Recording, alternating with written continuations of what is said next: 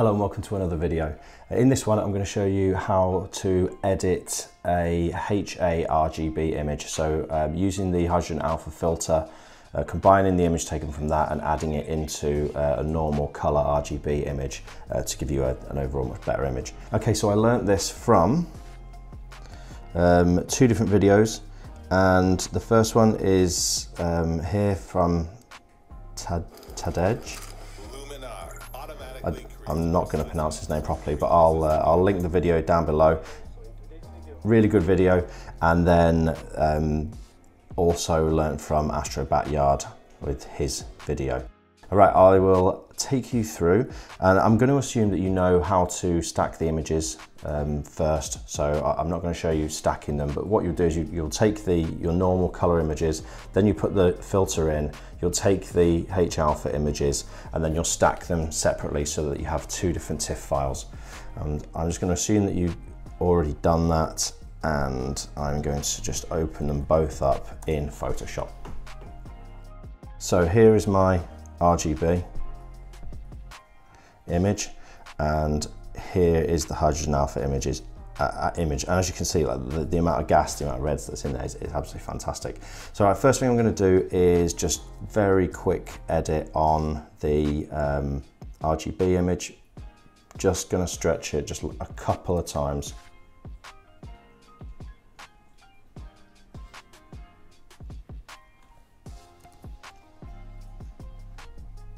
Okay, you can see the corners are starting to go here. That's where I would normally use RC Astro, which is a paid plugin. You don't have to use it. I just find that it does a really good job.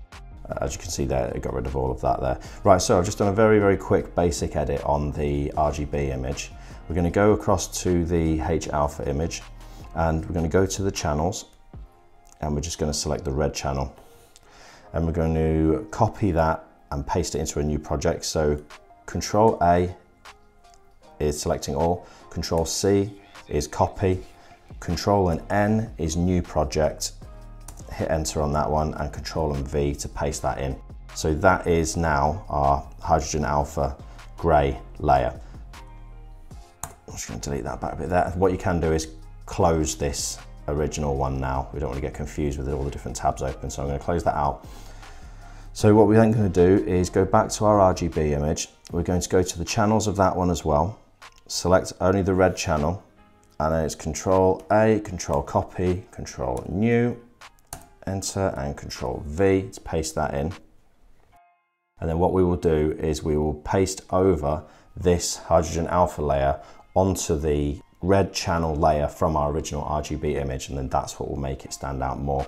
But I'm just going to do a couple of quick edits onto the H-alpha one now, and I just use Camera Raw filter to do that. I'm just going to have a play with contrast, shadows, whites, a little bit of clarity, tiny bit of dehaze, and that's basically all I'm going to do with that. You could spend a lot of time in making this look as good as possible, but I think that'll basically do it. It will do for the purposes of this. So there you go, you can see the difference there. What I'm then going to do then is paste this on top of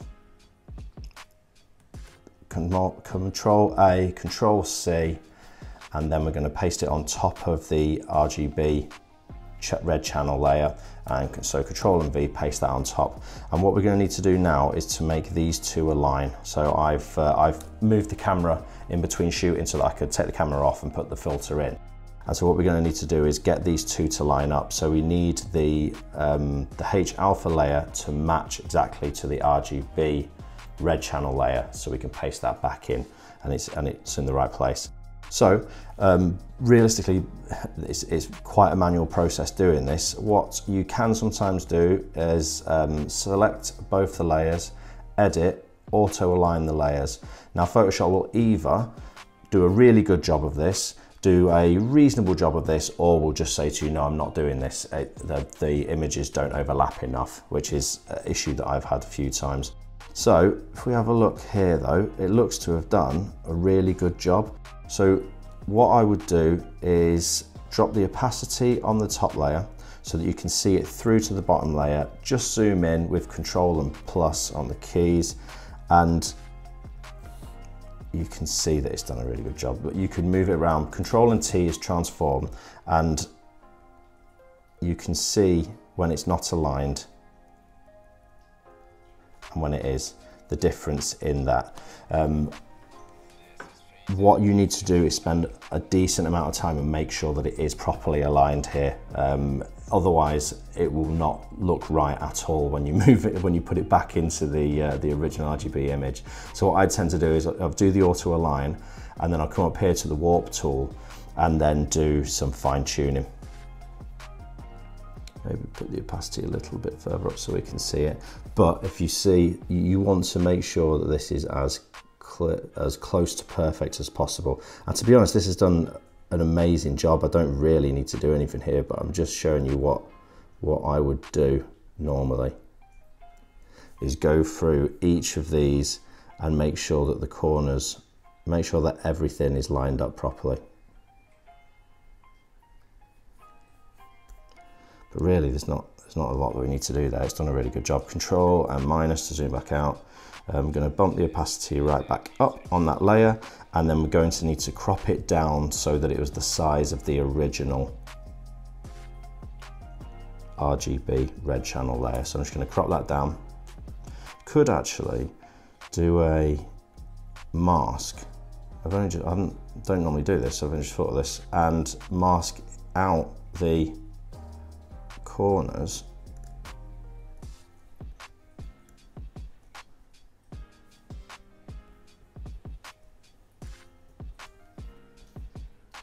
Don't know what that's going to do. Not done this before. Okay, right. So flatten that now, and then we're just going to Control A, Control Copy, and we're going to go back to the original RGB image, which is here. Back to the channels. Make sure the red is selected, and then Control and V, paste that back over the top. And then if you select the RGB layer here, you can see the difference that it's made.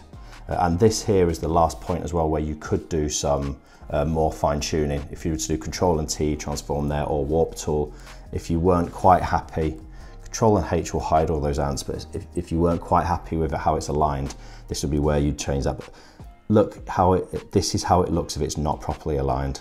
It goes really odd. So you need to spend the time, make sure that it is properly aligned all the way around the image. So once that's done, you can go back to layers, and this is the new ha-rgb image, and you can see all the extra gas of the color that it's brought through there. What you can then do is go into sort the white balance out, would be Control, Shift and A, or just Camera Raw Filter.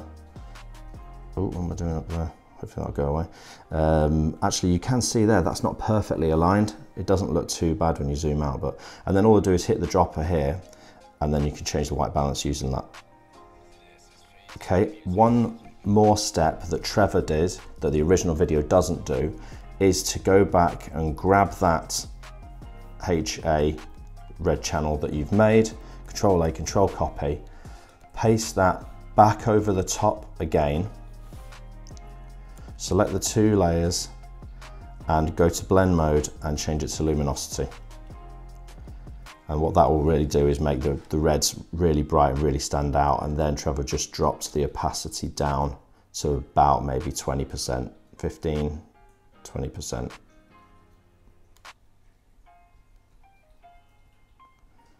And there we go. From that point there, you would start to edit your image. This will take forever if I start to show you editing the whole thing, but you get the idea. Okay, a little bit more red. Some clarity through.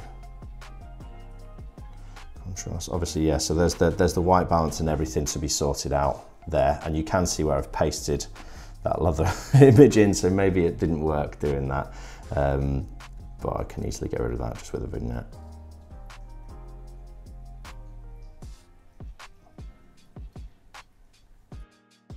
So that is very quickly how to combine a ha-rgb image. But yeah, you can really see the difference between like the original RGB and then adding that H alpha in afterwards. It makes a huge amount of difference. It is the exact same process if you're combining wide field images as well. And I'll just very quickly show you these wide field images. So this one is my Orion, just normal RGB. And then this is using that same process, the HA data added back in. I do find it is a little bit harder with the wide field ones for some reason. If Photoshop will auto align, then it makes it a lot easier for you. But yeah, I'm currently working on HA Milky Way arch and combining that with an RGB, and I'm really struggling to get them to combine together. But yeah, exactly the same process. Just trying to find where my, yeah, and I'm matching it to that. Right, that is it for the video. Hopefully it's helpful, and I'll hopefully see you again soon. Take care.